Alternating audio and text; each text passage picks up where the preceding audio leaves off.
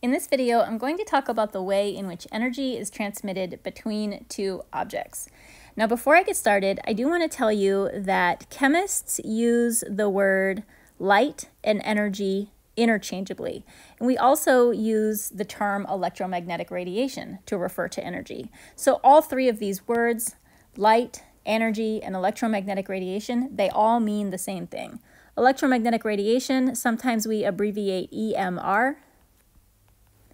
In this video, I'm going to try really hard to just stick to the one term, energy. I might occasionally use the term light, but I'm going to do my best. Like I said, I'm going to do my best to just say energy. So again, we're talking about the way that energy is transmitted between two objects. For example, when the sun transmits energy down to Earth where it is absorbed by a flower.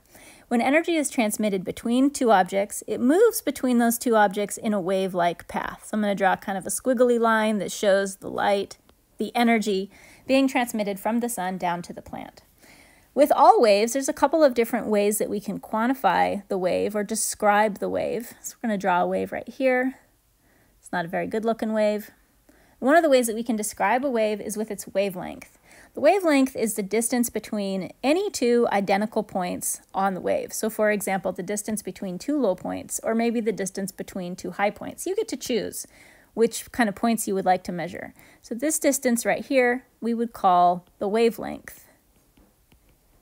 In science, we abbreviate wavelength with the Greek letter lambda. Kind of looks like an upside down and backwards Y. That is pronounced lambda.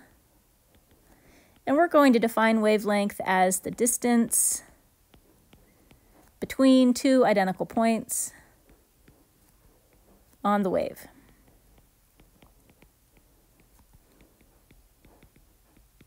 The wavelength is measured in some sort of derivative of a meter, depending on what the actual wavelength is. So it's a very long wavelength, we might choose to measure it in kilometers. If it's a very short wavelength, we might choose to measure it in nanometers. Another way that we can describe the wave of energy is with its frequency. Now, to explain frequency to you, I'm going to draw another wave down here. Again, this is not a very good looking wave.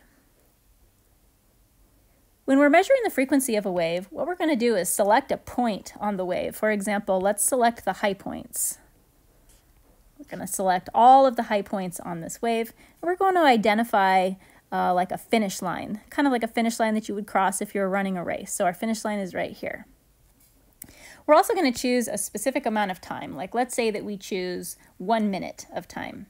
What we're going to do is we're going to watch this wave as it moves, because it's traveling, as it moves past the finish line. We're going to watch it, and we're going to count how many times those high points pass the finish line. So we're going to start a timer. And again, I said we're going to set our stopwatch for 1 minute. And we're just going to count how many high points go by in 1 minute. So it might be something like this. 1, 2, 3, 4, 5. Let's say that was a minute. And so the number of high points that pass in any given particular amount of time is called the frequency. The frequency is also given a Greek letter abbreviation. It's given the abbreviation Greek letter nu, that's spelled N-U. Kind of looks like a fancy V or a fancy U. And the frequency is defined as the number of wavelengths which we're identifying by watching the identical point go by. Each one of these is a wavelength. So we're counting the number of wavelengths that are passing an identified or a given point, our finish line, the number of wavelengths that are passing this finish line in 1 second. So when we're actually measuring the frequency, we're going to do whatever kind of math we need to do to put it in context of 1 second. The units of the frequency are always going to be, now these are kind of weird units, the units of the frequency are per second.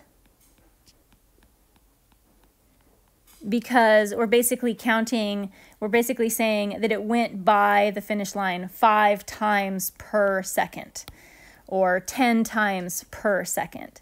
So in terms of representing those units, they might be seconds to the -1, they might be 1 over seconds, or we actually have the unit hertz, capital H, lowercase z, which is just a symbolic way of communicating second to the -1 or 1 over second. So hertz, per second, or 1 over second, these are all appropriate units of frequency. Now, regardless of what the energy's wavelength might be and what its frequency might be, all energy travels at the exact same speed, and we refer to this as the speed of light. Again, because keeping in mind that the word light and energy are interchangeable. So the speed of energy, the speed of light, basically means the same thing. And the speed of light, the speed of our energy, is 3 times 10 to the 8th meters per second.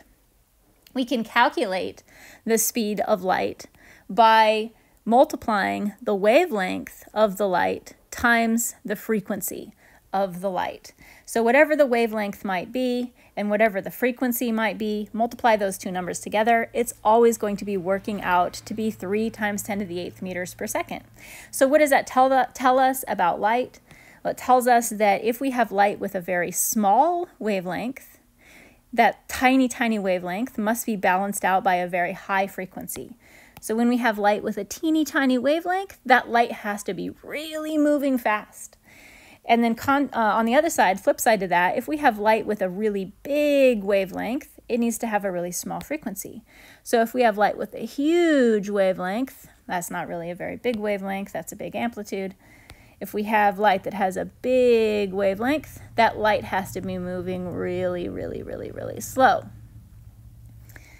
The symbol for the speed of light is a lowercase c. So you might see the equation c equals lambda nu written instead of this form right here. C is just this constant, 3 times 10 to the 8 meters per second.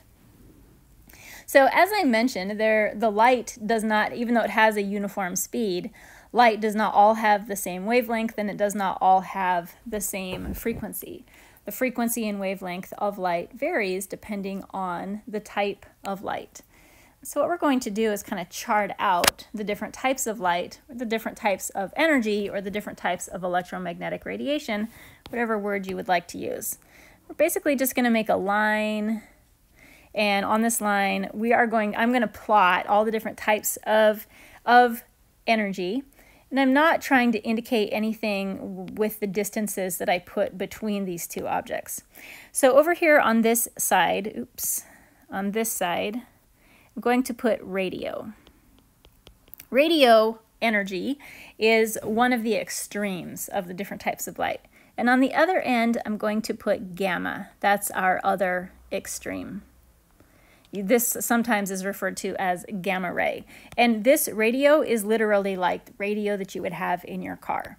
Radio energy is very low energy. It is the lowest energy. And gamma is the highest energy, or I'm using capital E to abbreviate energy. And all the other types of radiation are in between radio and gamma. And again, I'm not drawing their relative positions to scale. The next lowest form of energy is microwave. And then we have infrared. And this, you might be curious, microwave, this is the same type of energy that is used in your microwave oven. So you can see that in your microwave oven, we're talking about very low energy. Infrared, which is, we know, the energy that's associated with heat.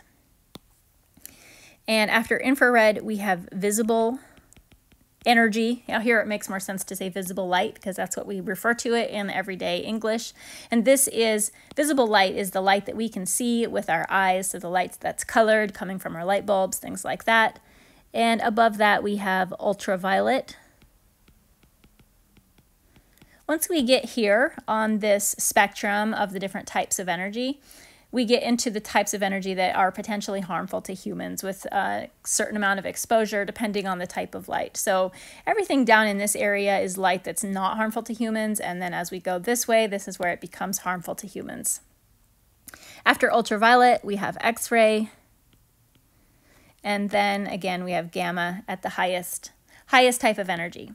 Now, radio, having the absolute lowest form of energy, it also has the largest wavelength.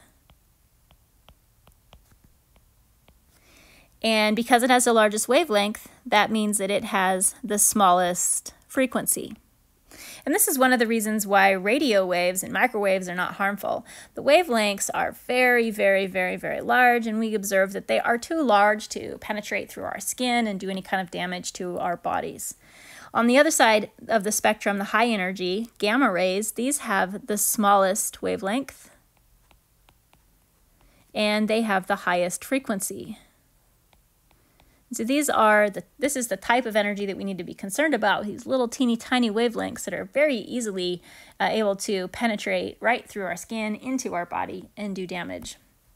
Now, if you get online or open up your textbook, you're going to find a figure that looks a lot like this. It might be reversed, so it might have gamma on this side and radio on this side, and everything would be turned around in that case. But if you get online or get in your textbook and just look up or search electromagnetic radiation spectrum, I'll write that up here on top, electromagnetic radiation spectrum, you're going to be able to find a ton of really great figures that I didn't want to put on here because I don't want to violate any sort of copyright. But you're going to be able to find really great figures that not only show all of this type of information, but actually also give you appropriate wavelengths and frequencies for each of these types of radiation. And this will be really helpful in homework problems where it might say something like, what type of radiation has a wavelength of 5 × 10⁻²meters? This particular chart right here is not going to be helpful because there aren't any numbers on it. But if you look a figure up on the internet, you'll be able to find the actual increments of what the wavelengths are and what the frequencies are for each of these gaps. And that will help you identify different types of energy based on its wavelength or its frequency.